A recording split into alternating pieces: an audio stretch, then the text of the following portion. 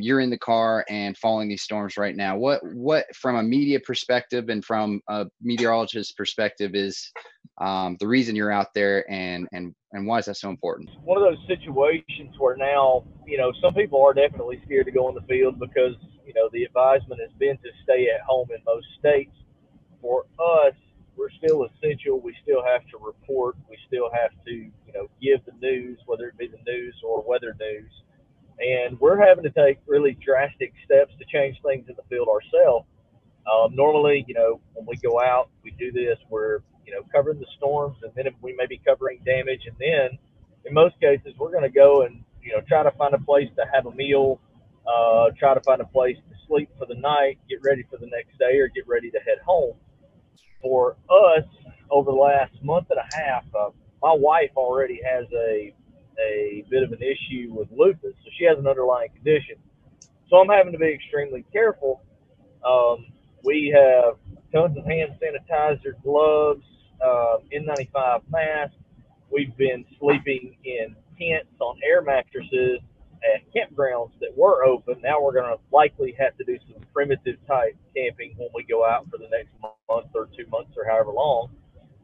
We also are having to bring our own food because in many cases we just don't, either A, you don't have restaurants open to do curbside when we're finished with our day, or B, the comfort level of trying to get food right now is just not there because um, personally I think you could easily spread a virus through, food contamination. So, I mean, we're just having to be extremely careful wiping down gas pumps before we use them, wiping down credit card readers because we've still got to pump fuel.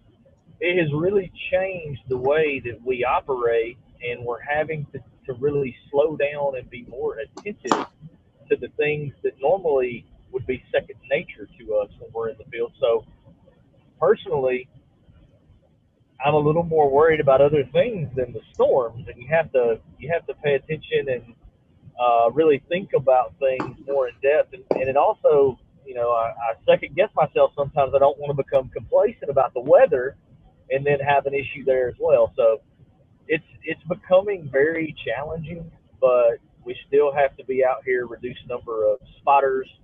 Tim, to kind of speak to you, you've already been out chasing as well. You've done your damage assessments. You've seen some of these effects probably as well. Is there anything like what Brett was talking about that you think you've had to change, or that's limited your ability to do your job or to pursue the storms? Absolutely. Everything Brett was saying with regard to carrying hand sanitizer. I have an N95 mask and have gloves, have surgical gloves, have a whole box of them. So every time I go to fuel up, I put on a surgical glove and then go ahead and proceed to use that and then throw it away after I fill up the vehicle. Fast food is the order of the day, obviously, and that's not good for my health. My doctor would certainly frown on that, but that's the way chasing is. So some of the fast food restaurants are still open fairly late at night, and even the Sonics we found are open, and not my first choice to go eat there, but if it's the only thing around, you want something warm there, there you go. Hotels, I have not found to be a problem yet. I've been finding that many hotels welcome to have a visitor because they don't have hardly anybody in the hotels. So I'm not too concerned about that so far. Tim lives in Texas. Brett's in Alabama. You're in Arizona, so you have to do a lot of traveling to get to where you need to be. What do you think the effects may be for you? Have you already experienced some of them? Kind of tell us, walk us through your game plan. Well, at least I haven't experienced them. I haven't been out chasing yet. I've kind of put a goal in my head of not chasing until May, just so I don't even think about it right now. I just want to wait till things maybe get a little better. But for me, at least coming up, it's going to be different. I usually will do tours for 7 days, 10 days. I don't know if any of those are going to happen. They don't usually start until mid-May. So right now I'm, one of the guys coming, he was a 77-year-old man who's come on a couple of my workshops before. He's like, I don't want to come and I don't want to stay in hotels, and which is great. I don't want him to risk anything he doesn't want to. But for me, when I started doing this, I started in Arizona chasing by myself. And when I started coming out the plains, I had a buddy or two, but really my first time ever coming out was by myself. And I learned to chase solo and how to navigate, look at radar, and do all the stuff at the same time. For me, I'm almost thinking, it's going to be like kind of like a flashback to how I used to chase. And right now, the plan is to bring a cooler of food and a sleeping bag and a pillow and sleep in the back of my 4Runner.